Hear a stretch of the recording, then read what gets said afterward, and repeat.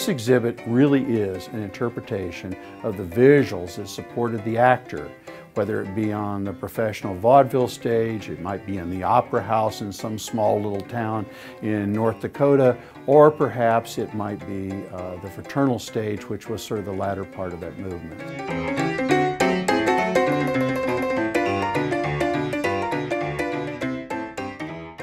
So the whole purpose of this exhibit is to get you here, to give you a sense of what is unique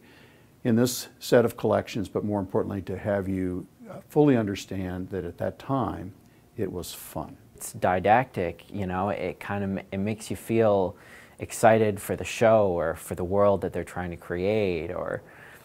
even from a historical lens, what they imagined back then as this fantastic world or these fantastic places that they were, you know, trying to bring to life on stage. This country has always been highly commercial, so when these studios were established, they basically were to create a product at the most inexpensive way that they could, and get the product from point A to point B. The scenic artists of the time, they didn't write any of this down. It was very much an apprenticeship, and it was passed down from person to person through practice. The only real record we have of what the work was that they actually did and their techniques is their sketches and the drops themselves. Understanding that sort of lost art of scene painting is so critical, and the only way that our students, unique to the University of Minnesota I might say, can achieve that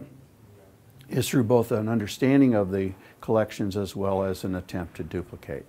What we have in the exhibit cases are the drawings, the renderings, and the sketches that the artisans used to make these backdrops, but until you really see one, like this behind me, you don't get the sense of how large they really are and what an interesting craft and talent that it takes. And so the scene behind me with the life-size cutouts and the drop it gives a sense of scale and what you would see if you walked into one of these scenic production facilities. It was great fun, and it is the basis for much of Disney. It is the basis for much of what we consider today as being entertainment-centered values, such as Pixar or any of the 3D movies that you might see. Almost all have their roots in sort of this visual aesthetic, which is so much a part of this exhibit.